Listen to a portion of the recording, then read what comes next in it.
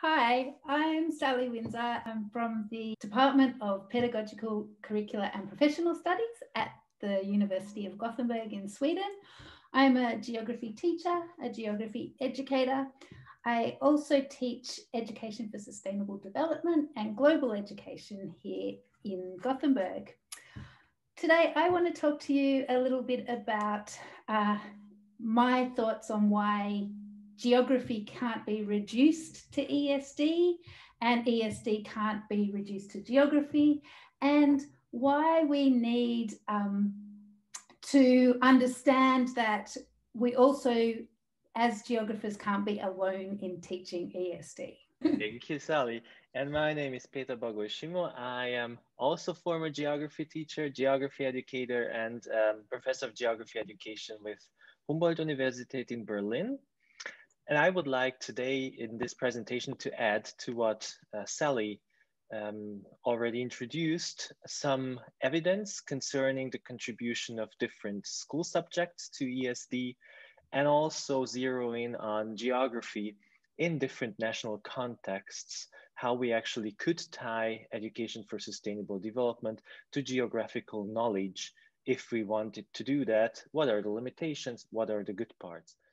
Taking Michael Young's definition of powerful knowledge as subject-specific, coherent, conceptual, disciplinary knowledge that will empower students to make decisions and become action competent in a way that will influence their lives positively, I want to argue that although geography is a really great place to host much ESD because of its safe haven, facilitating, validating approach to interdisciplinary environmental research, I want to argue that it can neither be reduced to ESD or alone in teaching about ESD and sustainability issues.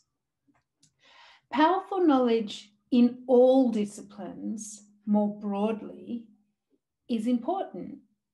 Now, Alaric Maud has argued that all disciplines should include sustainability as an evaluative component, and I slightly disagree with this, okay?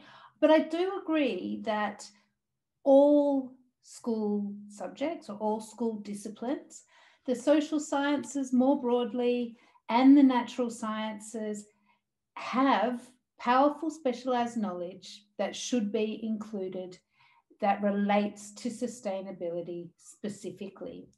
So just as a refresher, ESD arose from from critiques that traditional environmental education that was based solely in the natural sciences could not satisfactorily address the interlinked human and societal issues that preempt or so often cause the environmental destruction and proliferation of these environmental issues, such as climate change, that we are experiencing at the moment.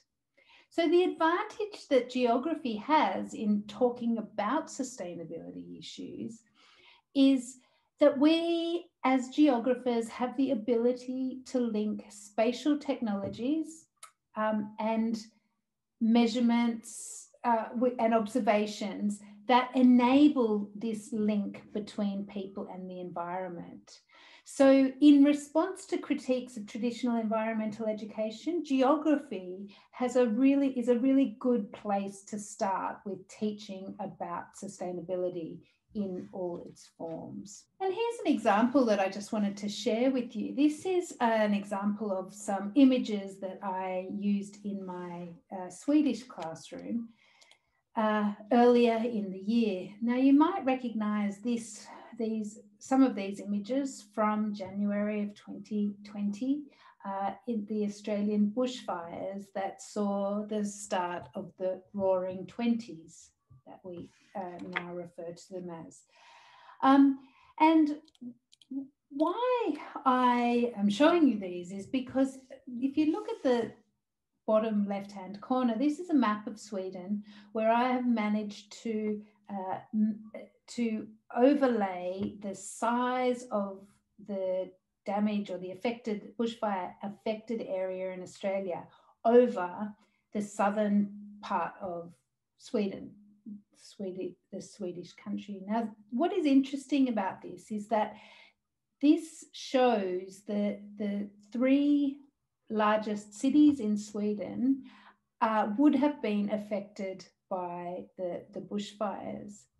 So I was able to use spatial technology for my students here in Sweden to have an understanding or a better understanding of the effects of these environmental issues that were happening on the other side of the world.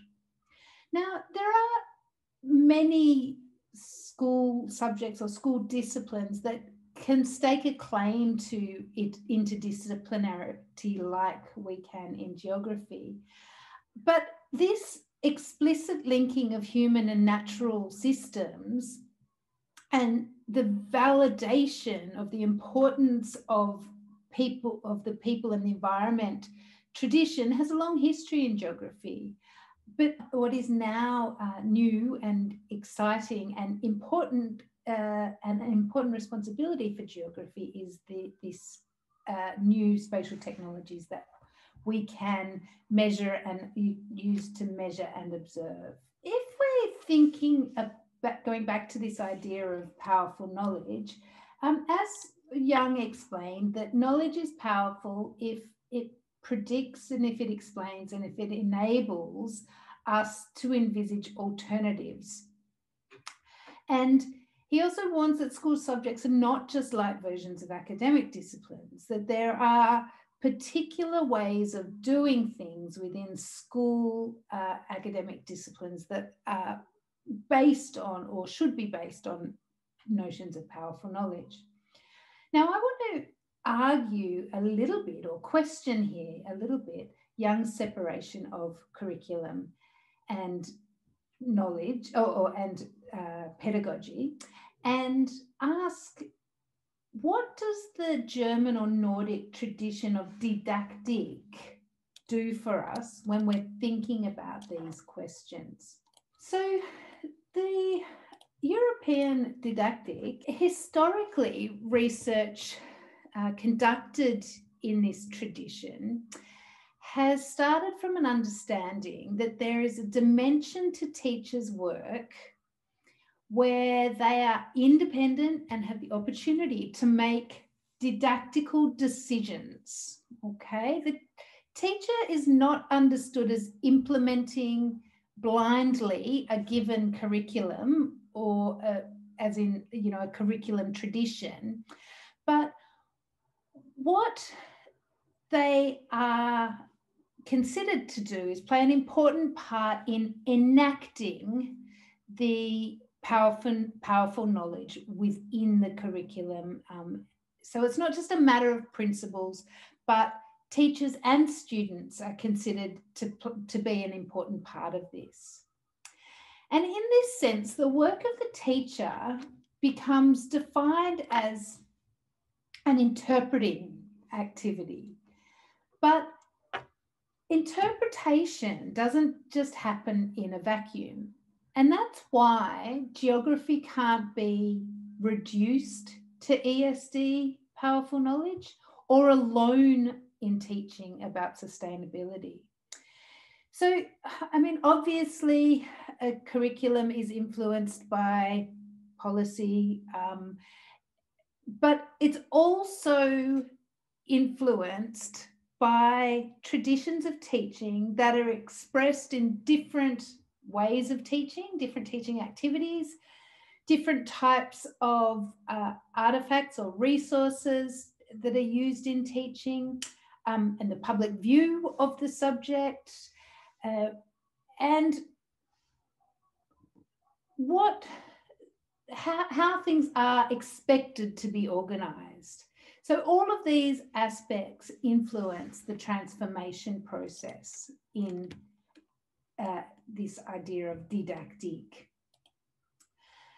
And here we see another few pictures of how these curriculum ideas directly related to sustainability are enacted, okay?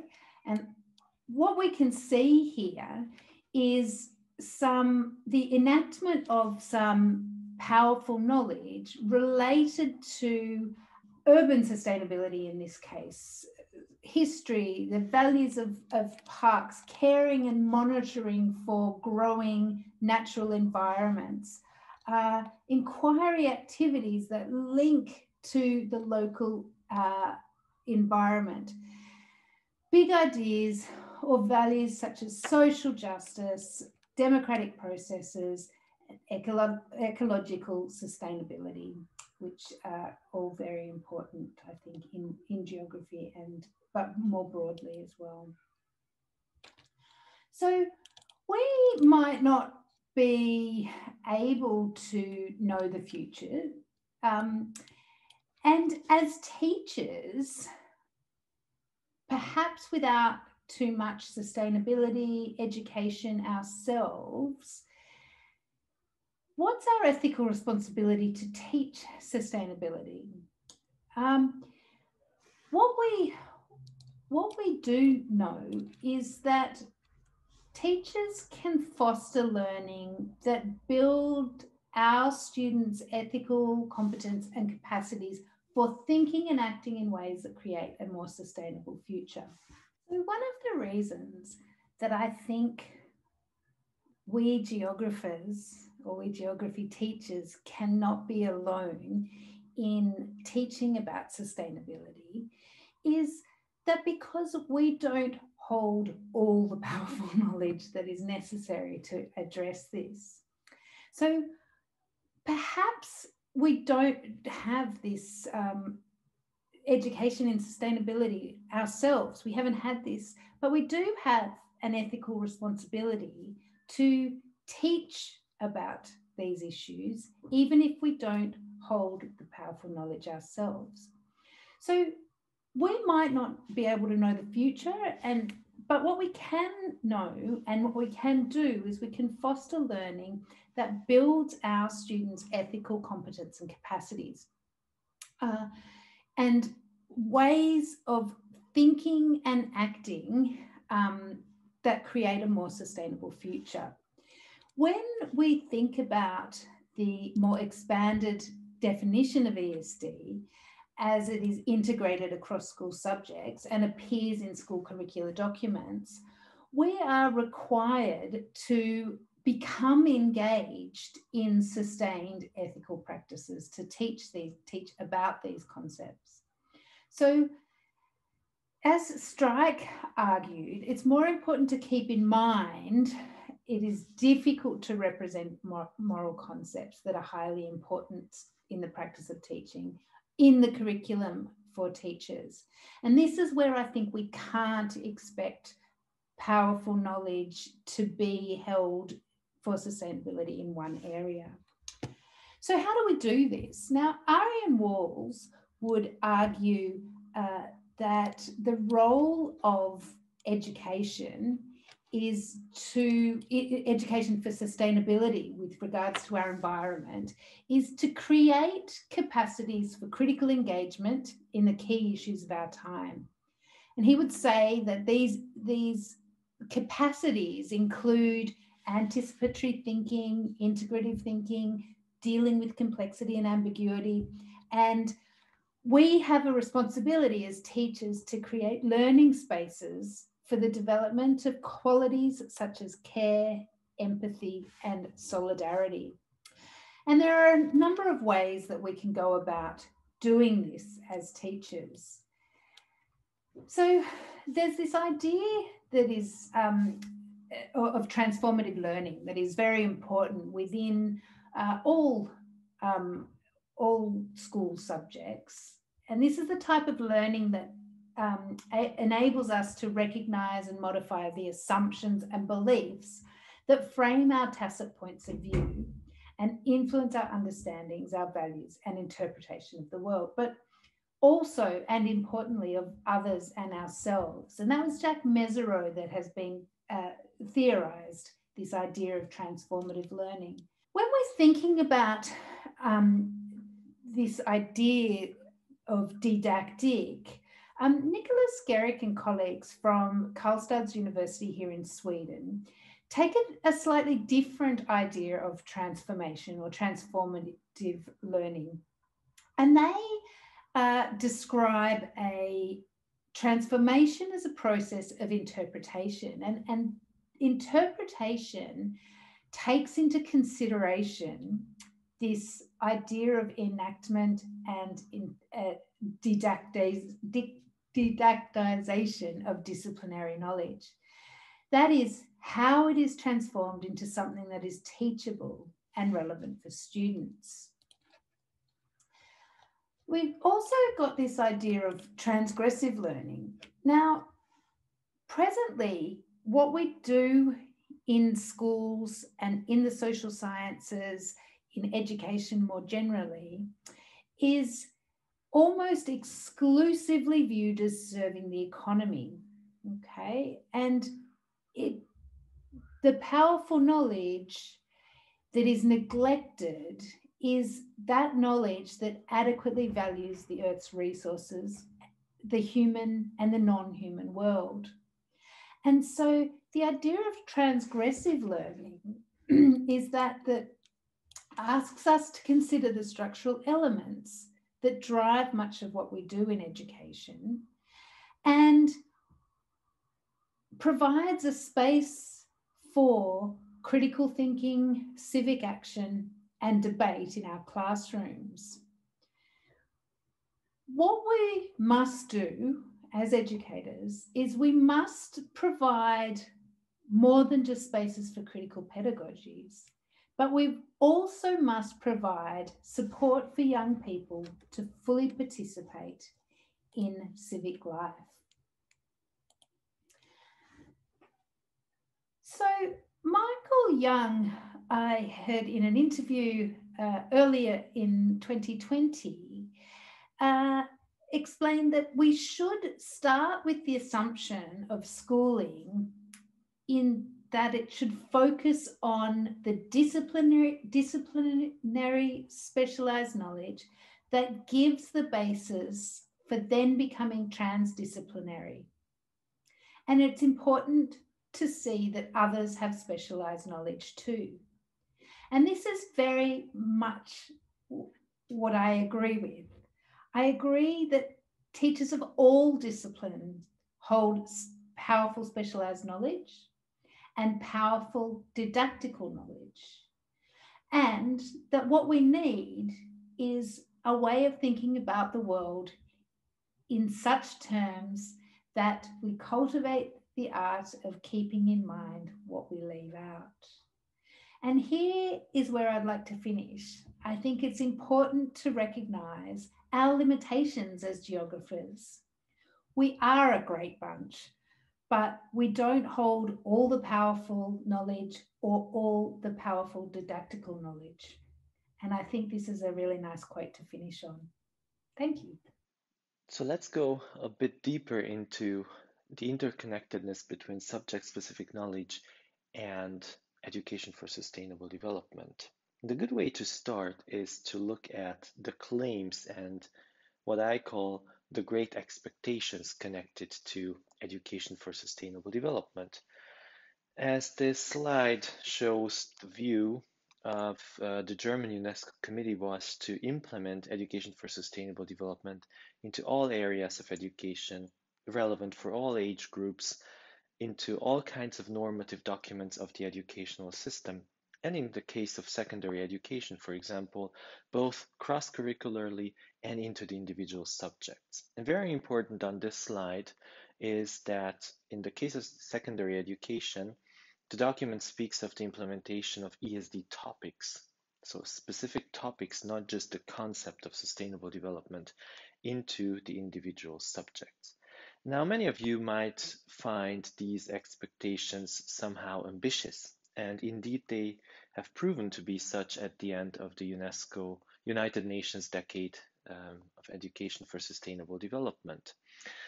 But more importantly, such expectations of a cross-curricular objective of which many of us have experienced over the years, entering the curriculum and leaving the curriculum. They remind us of, or at least me, they remind me of the work of Bill Marston, who, based on a historical study of English curricula, established three dimensions or three elements of a curriculum in its architecture, namely the subject component, the educational component, which we might call pedagogies or didactics, depending on where we work and what traditions we follow, and the so-called social education component, which Marston labeled as contemporary good cause. All these adjectival educations, for example, environmental education, intercultural education, education for sustainable development for that matter. And while Sally mentioned the necessity of addressing such aspects as well, we all know that society's informal education, of course, address this dimension of the social education component. For our issue here, becomes important to explore what happens when this turns into this. So how much place such cross-curricular objectives should occupy in the curriculum, and at what expense? And this visualization, to a certain extent, unites the debate, the two strands of debate that I repeatedly observed in the community of geography educators as well. On the one hand, those who, in this turquoise development, see a loss of disciplinary identity and lack the subject component, whereas the others say that this is not the case. We continue being on the left-hand side because sustainable development actually is the core of geographical knowledge. So let's take a look into this debate that has been so crucial for us in the community of geography educators. And allow me the exercise, please, to make the messy and very complex world to reduce it to a simple dichotomy in this situation, namely sustainable development versus disciplinary knowledge. Now, I know that there are different views on this, but please bear with me for the sake of this exercise. And let's explore some of the elements of this dichotomy. Now, there are many ways to explore such interrelations between two elements, such as disciplinary knowledge and the sustainable development. The most straightforward and the most extensively discussed one of all these is obviously the debate revolving around the concept of sustainable development. And while many of us consider a multitude of conceptualizations as an indicator of a vivid academic discourse and an extremely welcome thing, a number of stakeholders in the educational process are seeking out clear answers and specific so-called clarified definitions and the right definition, which in the case of sustainable development to a certain extent applies, but not really necessarily. Just a brief glimpse at the multitude of conceptualizations that are possible. In this case, for example, the very particular German division of reality into economy, ecology, and the social, or the Spanish-speaking perspectives in a huge variety across Latin America as well of desarrollo sostenible, which is in this case divided into ecological, cultural, social, economic, and also production ethics dimensions. Normally that would be a very political dimension. Or the French perspectives that, in my reading, very rightly so, point out this very limited surface of sustainable development marked here as DD, that where social, ecological, and economical dimensions meet. And of course, all of these are embedded into a cultural dimension, and of course, as an overall context, political ethics play an important role.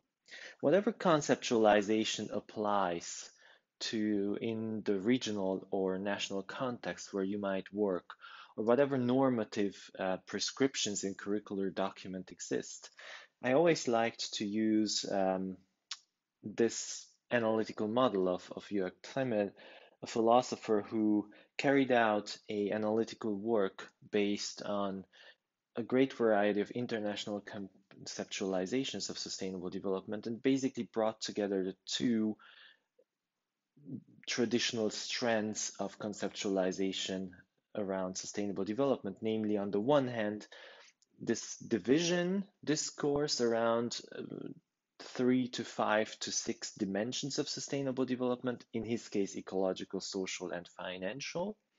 And the other strand originating from the Brundtland report that points out the necessity of taking care of future generations in terms of an intergenerational equity, and of course also the intra-generational equity or global equity concerning all of us alive at this moment, populating the different countries and continents of this planet.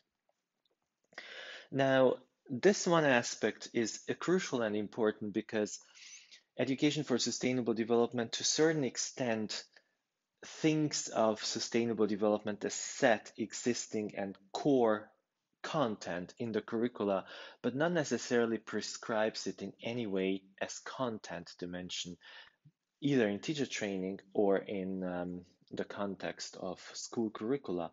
So it is really crucial to reflect on what kind of concept of sustainable development in that particular country can we teach, or is it useful to teach in that context, an issue that's in the community of geography educators quite often overseen, as we think that it's always there so we can hit the ground running because we meet clear concepts. Well, that doesn't seem to be the case in many situations. Now, apart from the conceptual framework, the second perspective and way of looking at the interconnectedness between geographical knowledge and sustainable development is to break it down to curricular architecture elements that are the most contested and most widely discussed, and let's just say it's fair to say the ones that different stakeholders fight about quite a lot, so they are very contested, namely the content, the educational content of the curricula as a specific element of subject-specific knowledge on the one hand, and on the other hand, the so-called ESD topics, so topic elements that are particularly important for the education for sustainable development objectives. And I would like to use this content and topics discourse to take you into more specific elements of the interconnectedness between education for sustainable development and the acquisition of geographical knowledge based on some earlier work that I carried out and that is currently being revisited based on a curricular reform in the selected countries, namely a mixed methods analysis that I carried out in 2013 and now in 2020 as well, analyzing 3 selected countries from 3 areas of the globe that the United Nations still likes to consider existing first, second, and third world, although they are not labeled as such in the mentality of the former socialist, former colonial, and the developed countries still persists in the documents and statistics of the international bodies as such. So I followed from these 3 areas, selecting 3 case studies, an approach for lower secondary education, which is mandatory in the majority of the countries, the analysis of all subject curricula from 3 countries based on 46 ESD topics. Now, these 46 ESD topics originate from documents that most governments signed and ratified ever since the 1992 Rio Summit and during the different subsequent global events where such declarations were ratified. So we're not talking about very fashionable and new topics that couldn't have made their ways into curricula within a very short period of time. We are talking about core issues of humanity, as unfortunately this is in German, but you probably, the majority of you can see them because there's, for example, governance, atmosphere, climate change, desertification, vulnerability, oceans, international collaboration, raw materials, water, biotechnology, protection, hunger, cultural diversity, north, south, and such. So quite a few topics, energy, quite a few topics that are very important to humanity. And it's fair to say that they will probably be very important in the future as well, because they are connected to basic functions of our body, many of them that we can survive as individuals and as a species. And what I did in this study is to draw a line between subject-specific knowledge and sustainable development. Now, those of you who consider those two being the same, please bear with me and reflect maybe with me on why I consider that there is a little bit more to this. This figure shows the distribution of ESD topics across 3 geography curricula. And in all 3 case studies, as you can see, this is a colorful figure because the 3 geography curricula address the individual ESD topics in different ways. Meaning every time when there is the red color, the curricula limit the discussion of the topic exclusively to subject-specific knowledge. Whenever there is a green color, education for sustainable development is the only perspective, and the topic is kind of an add-on, completely detached from the content of the geography curriculum. It's a must-have to comply with the objectives of sustainable development. And whenever there is a blue color, that means that students first acquire deep geographical knowledge or geographical knowledge in the area of that topic and can build education for sustainable development related aspects on top of that using that deep knowledge. So for example, agriculture in Romania is something at the level of declarative knowledge. What kind of agriculture types do we have? And how are they distributed across the world? How do they work? What are the repercussions for commerce, for example? Whereas the Bavarian case study places agriculture into a broader context of sustainable development and explores it within the framework of a concept of sustainable development based on the deep geographical knowledge already acquired in the discipline. If you took an example from physics, for example, physics deals with energy as a specific topic of its core knowledge. What kind of forms of energy do we know? How can you turn one form of energy into another one? How can you store energy? What are the technical possibilities? What are the drawbacks of the different solutions? So basically deep knowledge based on which you can reflect on aspects of sustainable development along the lines of developing more efficient ways of storing energy or transforming energy or producing energy. What is there? What is the knowledge that has been achieved? And how does this relate to the huge expectations currently being demanded and formulated in societies across the world? Now, as you can see, that dealing with these topics is quite diverse, and as a consequence, the way we attach education for sustainable development based on topics to the core topics of our discipline is quite heterogeneous. And this is a very important aspect of the success of ESD implementation and, in fact, of the interconnectedness between subject components and social education components of the curricula, speaking with Marsden. Now, the individual curricula, if you looked at the topics, we achieve almost 30 of the 46 topics across the curricula, never more. And this is, so to say, the curricular surface that is occupied by these topics. And as you can see, not many of the subjects and not quite extensively contribute to discussing education for sustainable development in terms of topics, relevant topics, so largely connected to the structure of the individual school subject. Geography being, of course, one of the most intensive contributors, also biology or technological subjects for that matter. Now, the third dimension that I would like to address is the one of the disciplinary knowledge or geographical knowledge. we have taken a look into conceptualizations of sustainable development. We have taken a look at ESD topics and content as particular elements of a curricular architecture that could foster sustainable development and education for sustainable development. Let's take a look at how really geographical knowledge and disciplinary knowledge is being defined in relation to sustainable development. And I would like to use two case studies to do that. One is the Mexican case study. The Mexican curriculum and its definition, the definition of geographical knowledge in the Mexican curriculum rests on the very concept of geographical space, which is in the middle of this figure. And it uses as equally important components or concepts natural, political, economic, cultural, and social components.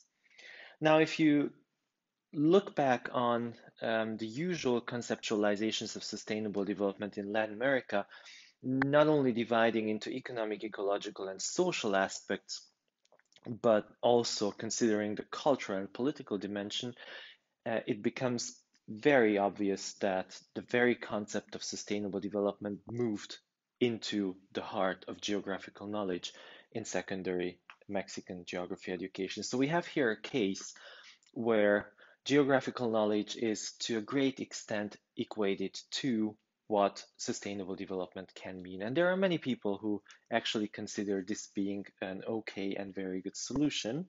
The curriculum also offers quite detailed content and guiding for teachers how they can teach these concepts. And when they do so, they really go beyond the limits of sustainable development. It is a starting point.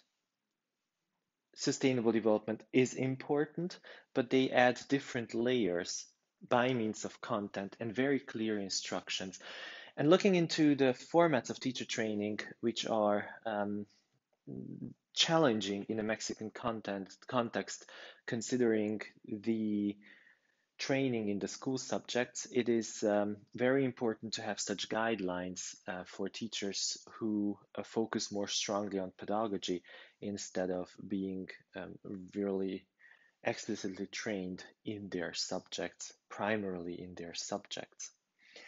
The German case study, which we really cannot talk about because of the federal educational system, but for the German case study here, the curriculum of Berlin places acting geographically at the core of geographical knowledge, which is problematic already at the beginning because such a curriculum refers to knowledge that doesn't lead to acting in any kind of way and isn't applicable in the here and now and for my everyday reality is basically worthless and not part of this curriculum. The second huge challenge is, as you can see, these concepts, so basically the competence areas of this curriculum, reduce subject-specific knowledge into decode systems.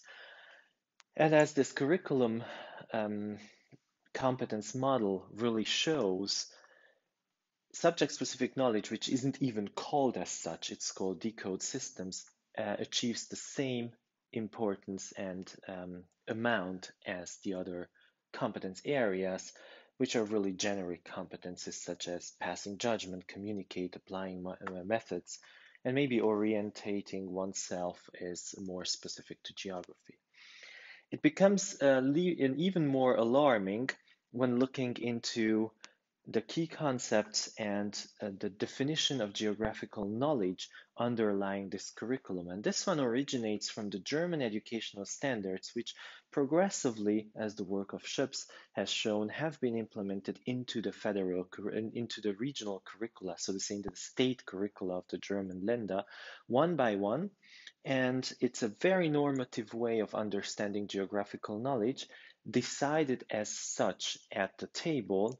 Geographical knowledge means, on the one hand, human environmental systems, so we act as if there was a physical geographical subsystem, a human geographical subsystem, and they connect along concepts such as scale from the local to the global and system components from the structure towards the process.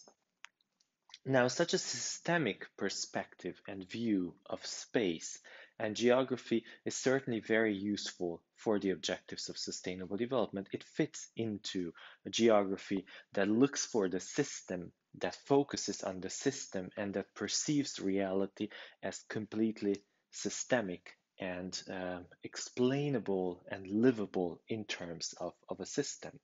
That's fine. However, perceived space, except for little and few exceptions, is hardly part of this curriculum. Perceived aspects of sustainability, for example, and how I perceive them concerning their impact on my life and the life of others, are missing from this curriculum.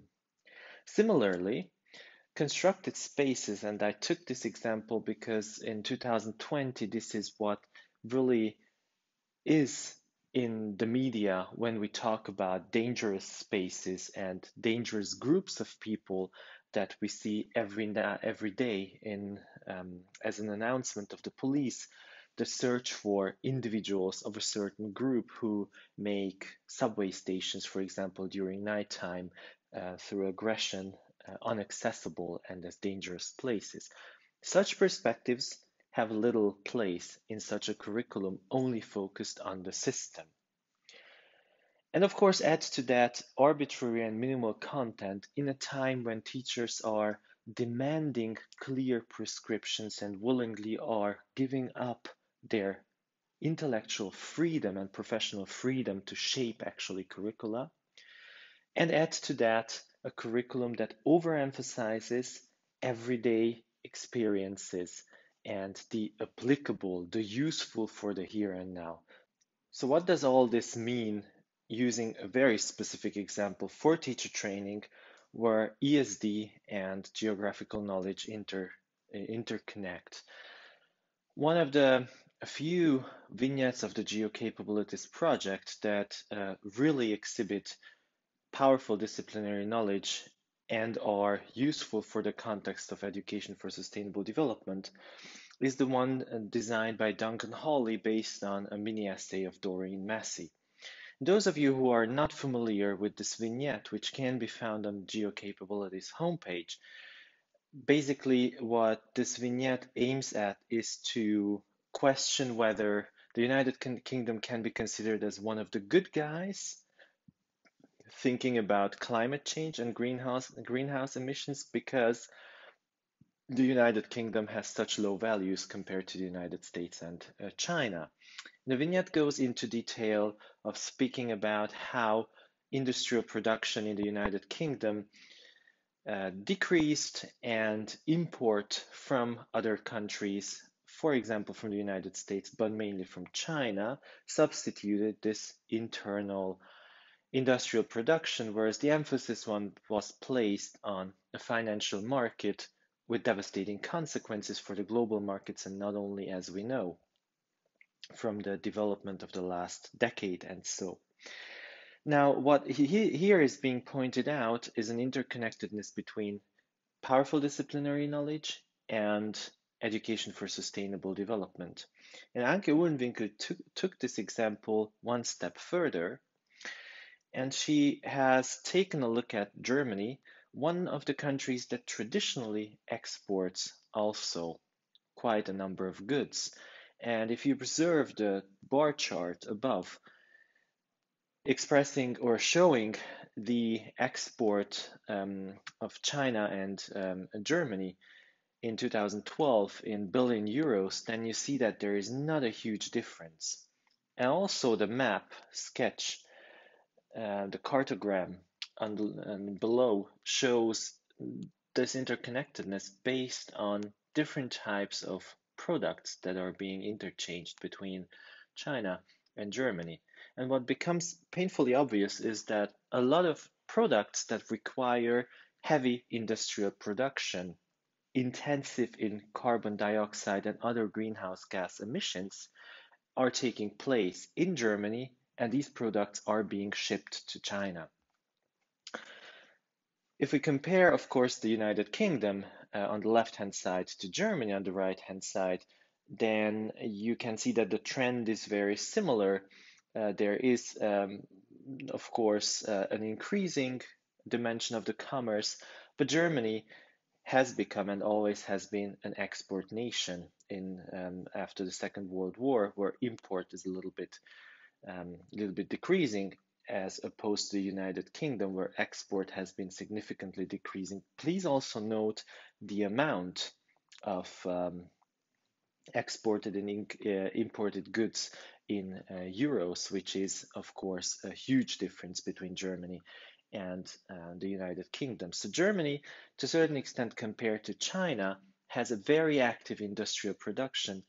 Still, carbon dioxide and greenhouse gas emissions in Germany, as opposed to China, have been continuously decreasing and have better and better values across the decades as opposed to China.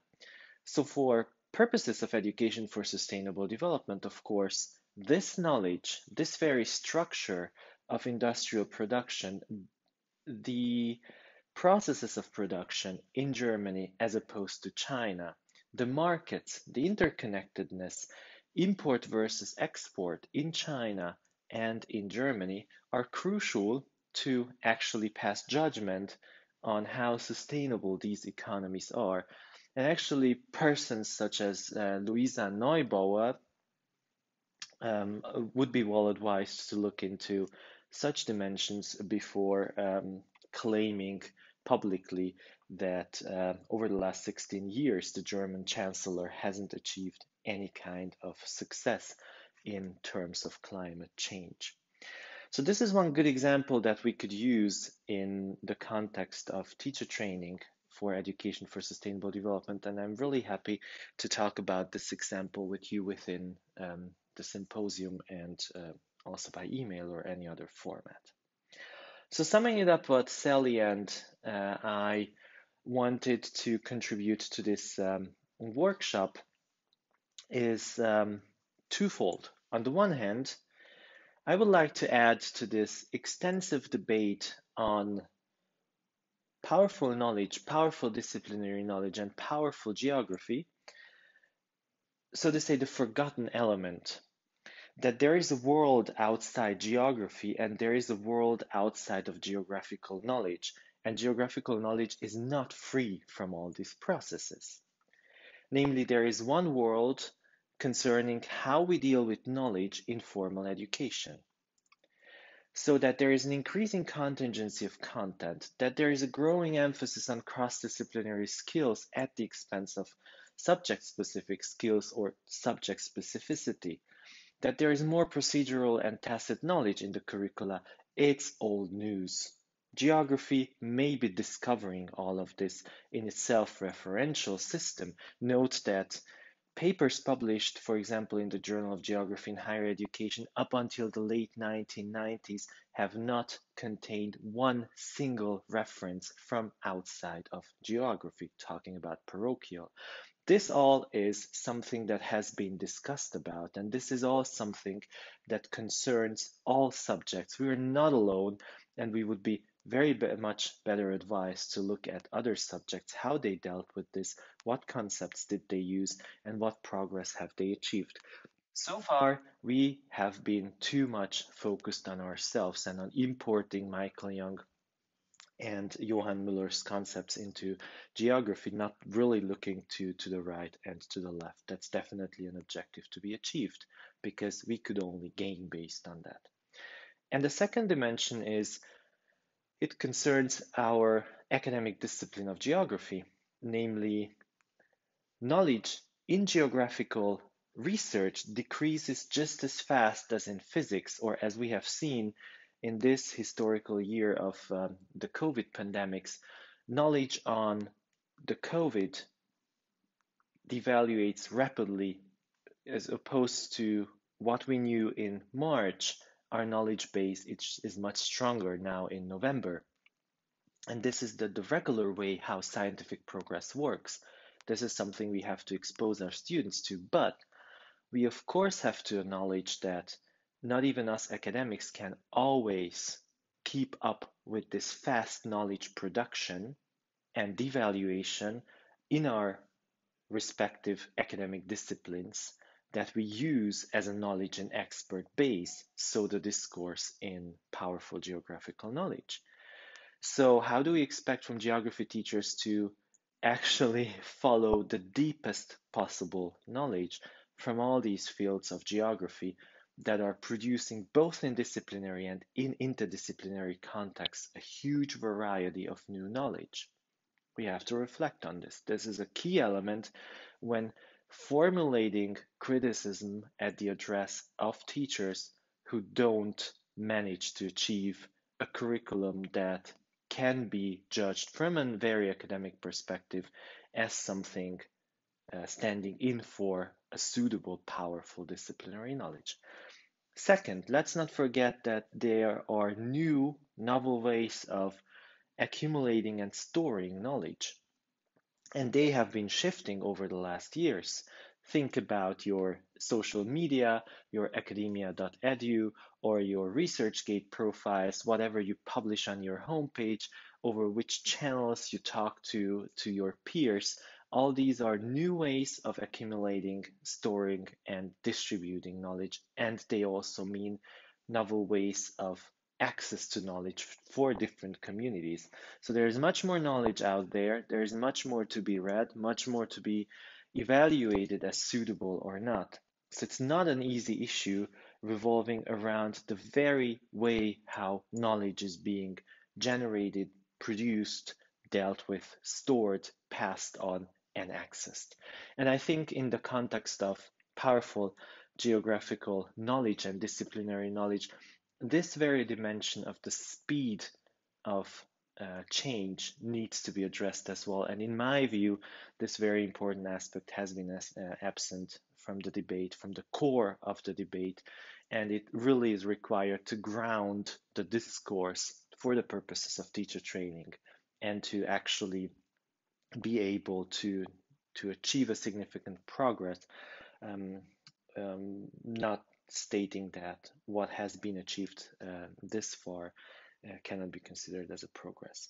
So yes, we can all see that school subjects are losing their core by undergoing a process of loss of disciplinarity or de-disciplinarization.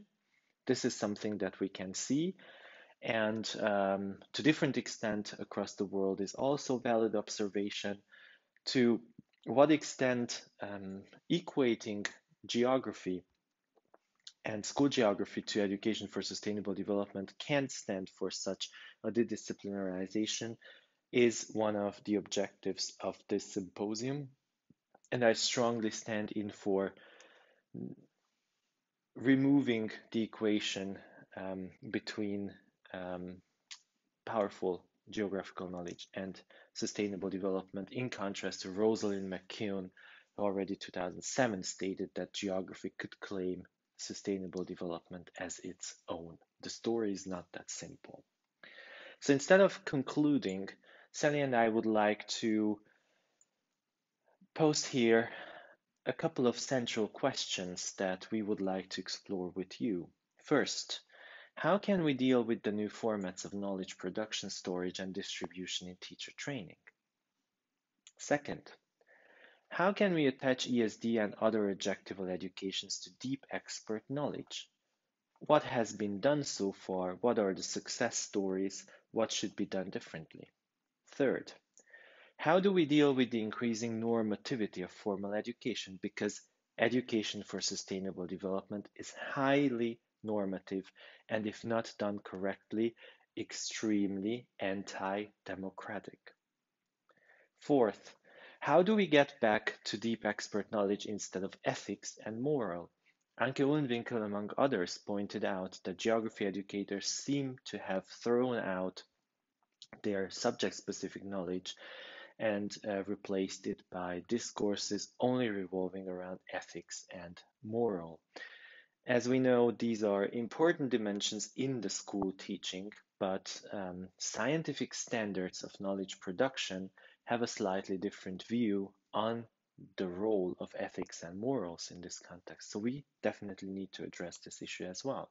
Fifth, what kind of knowledge drives the disciplinarization of new subjects?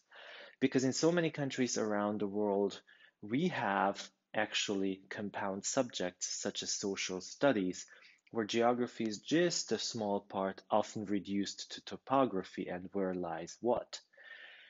Is there really a subject-specific knowledge to these compound subjects? Current research shows that not being the case. Sustainable development, understood as the core of geography, within a subject dedicated to social studies of society, probably will not bring the gain to this subject that those interested in increasing the number of weekly hours and doing the lobby work for this subject not to disappear from the curricula, they probably will not achieve this within such compound subjects that mainly dropped all physical geographical content and all the ecological dimensions, so to say. And sixth, what support do we need to acquire deep subject-specific knowledge? What educational materials, what kind of learning aids, what kind of training formats do we need? We'll look forward to discussing these topics with you. So thank you very much for listening, and thank you very much for having us.